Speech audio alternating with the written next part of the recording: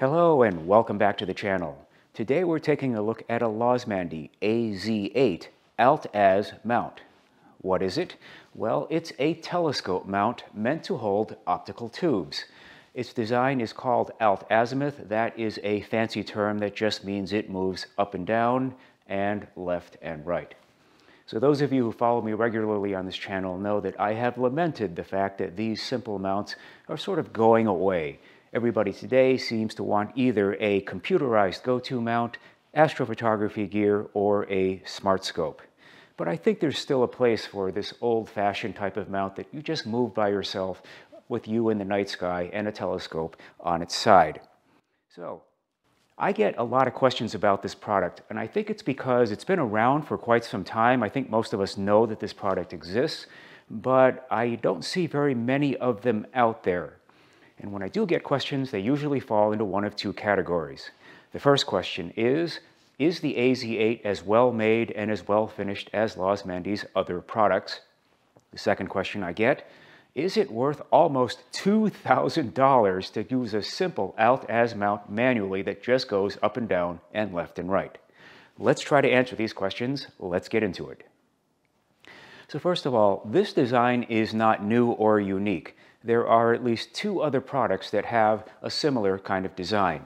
The first one is the Explore Scientific Twilight 2, as opposed to the Twilight 1, which only has one capability to mount a telescope and is similar, if not identical, to the SV Bony SV225 that I reviewed earlier. The problem with the Twilight 2 is I can never figure this out. Is that product available or isn't it? It seems like it's on the market, but then when you go to order one, it's not available. But then it shows up again, but it's overseas under a different nameplate. Check its availability if you want one of those to see if it's available at the time that you want one. Those are around $500. They are substantially less than this, so it might be a way for you to sort of dip your toe into the water here to see if this kind of mount is right for you.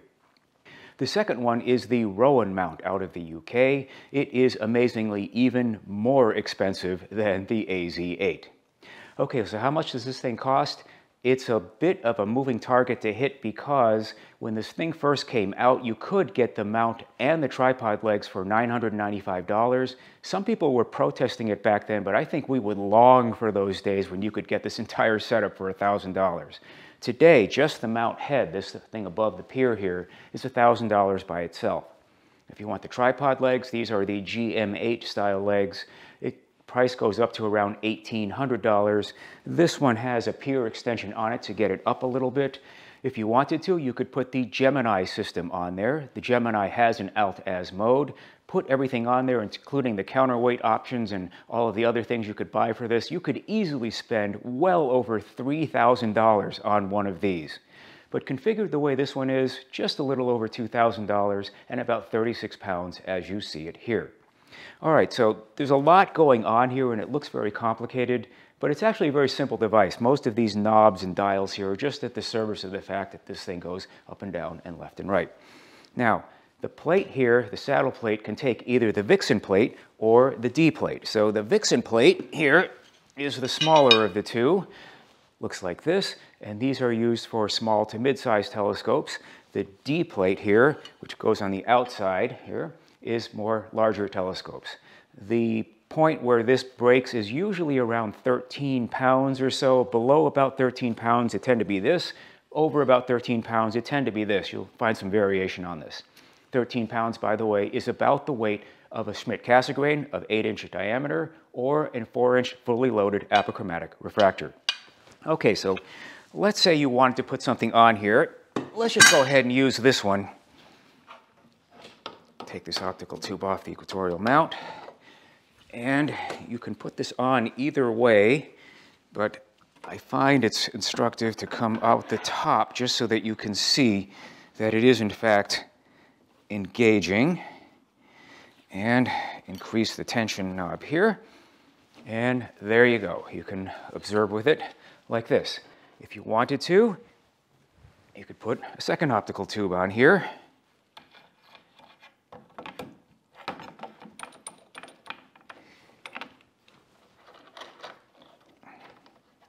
This, And you know what? You can have a lot of fun putting different things on here, different combinations, just to see what happens. So once you have the optical tubes on here, there are two ways to move the telescopes.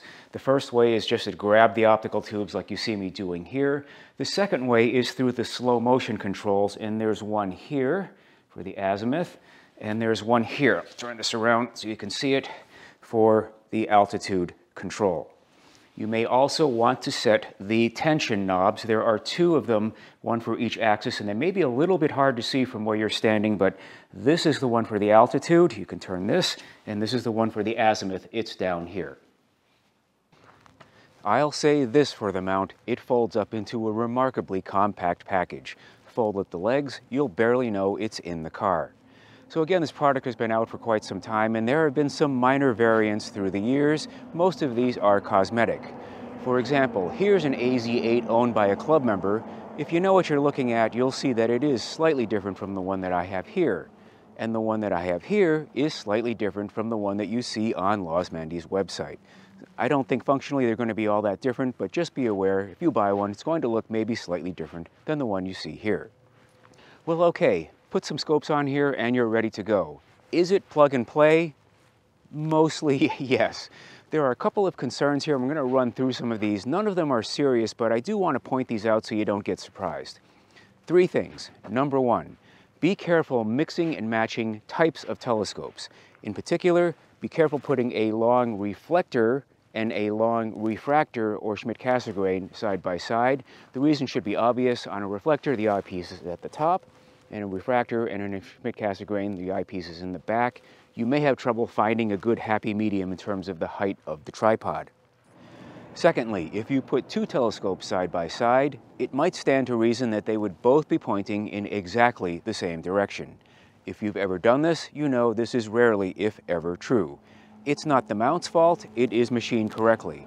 Rather, the problem lies in the variations between plates and rings of different telescopes. They're going to be off just a little bit, and a little bit is enough to annoy you.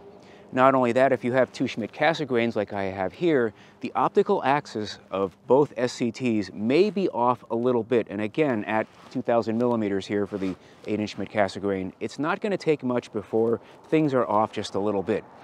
Now, I got a message once from somebody who said he wanted to do the side-by-side arrangement because he wanted him and his wife to be looking at the same target at the same time. She doesn't like finding things, so he would find things on his side, and then she would see it on the other side, and they could both enjoy the views together. How romantic, isn't it? Well, what he found out is that it's not exactly the same. He learned to compensate because he knew exactly where to put the object a little bit off-center so that his wife would get the right field of view. Well, didn't quite work out for that guy, but let's give him props for being romantic. Now, the third issue here is one of balance. Now, there's nothing stopping you here from just putting one telescope on one side and just calling it good. But if you've ever done this with one of these mounts, you know it isn't quite that simple. When things are off balance, you can have some issues. This is the reason, for example, that Losmandy sells a counterweight kit. Very often, I find that the best counterweight is another optical tube. At least it isn't dead weight, and you can look through it. So why does this matter? Well, with the bearings being the way that they are, if the weight imbalance is off by what I found, 7 pounds or so one side or the other, you can have a mild chattering or cogging effect when you're turning this axis here. You can't see it here, but you'll know it when you see it. There's a rhythmic sort of chattering that happens as you turn this knob.